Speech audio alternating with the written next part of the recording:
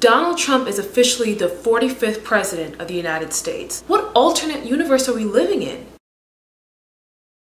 Hello everybody, what is up? I'm Julia, friends call me J-Rock. Thank you for tuning into Tumbleweed Logic one more time. I appreciate you being here as always. If you are not subscribed to the channel just yet, be sure to hit the button somewhere along here.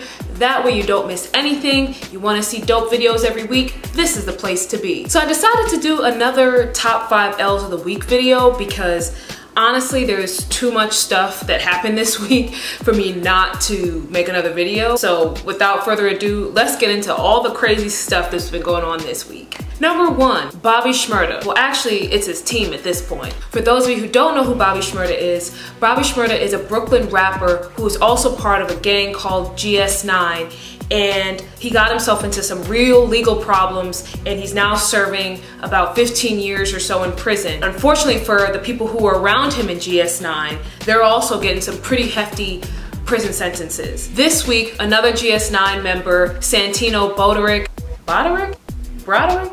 y'all can look it up. He was sentenced to 117 to 130 years in prison. My first question is, why the judge didn't just give him life? I mean, at this point, I mean, he ain't getting out. What's really sad about this whole sentencing thing for Santino, he was offered a plea deal back in September for only 15 years and he turned it down. Now he's gonna be serving over 100 years in prison. I'm sure that he's probably thinking, I could have taken that deal, but hey, life comes at you fast. Number 2, Chrisette Michele. Girl, you tried it. Chrisette Michele made the decision to perform at the Trump inauguration.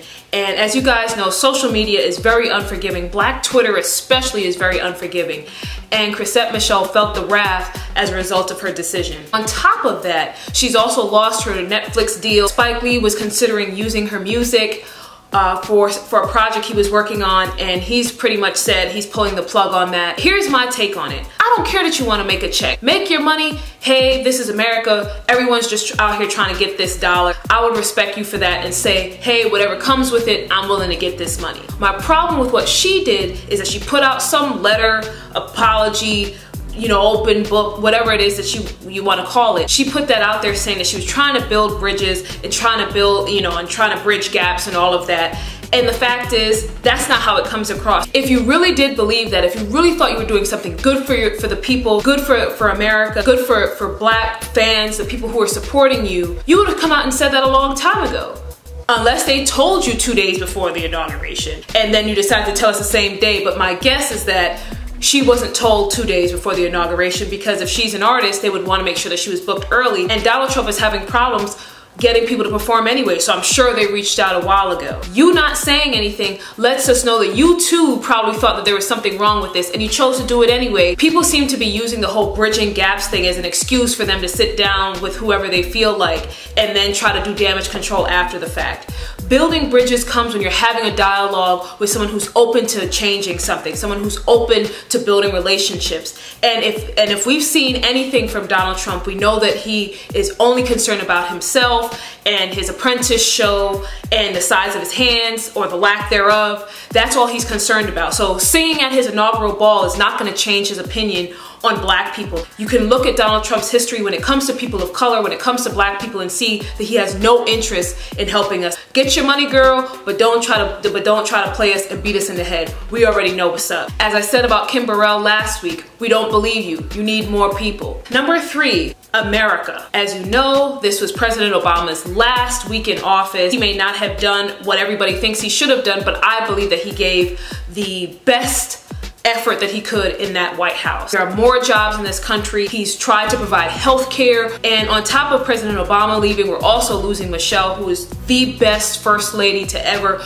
occupy that White House, wanting to end obesity in America, making sure our veterans are taken care of. And the list of her accolades and all the things that she's done goes on and on and on. America took a huge L this week with them walking out of the Oval Office, walking out of the White House, and kind of walking out of the public service eye from a government perspective and now becoming private citizens yet again. And that leads me into number 4, Donald Trump. Somehow this man has become the 45th president of the United States. I still have not fully taken it in that we allowed this man who has bragged about sexual assault, someone who has mocked the disabled, someone who has talked about black people, Muslims, Jews, our Latino brothers and sisters, who has dragged every single ethnic group. Somehow that man is now occupying the White House and is now the leader of the free world. But there was a little glimmer of hope that we can all gloat about. Well, I don't know about y'all, but for me, he was hoping that his inauguration would be this big party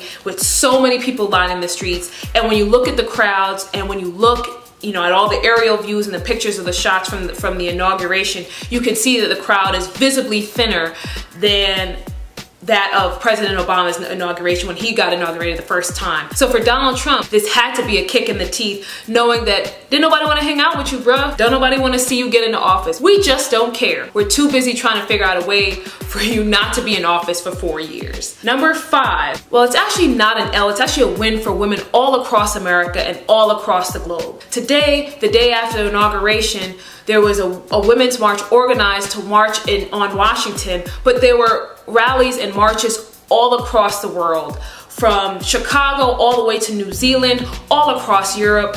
There were rallies and marches happening to help explain the fact that women's rights are human rights. For some reason, they want to pull the rug out from underneath us and send us back to the 50s. But women across the world basically said, we ain't having it. So it was cool to see all across the country, all across the world, women banding together. So kudos to all the ladies out there who decided to march, no matter what the conditions were. There is strength in numbers for us to do amazing things. So that's it for this week. Tell me about what you thought happened this week. Who took the biggest L? Was there a story I missed that you wanted to hear about?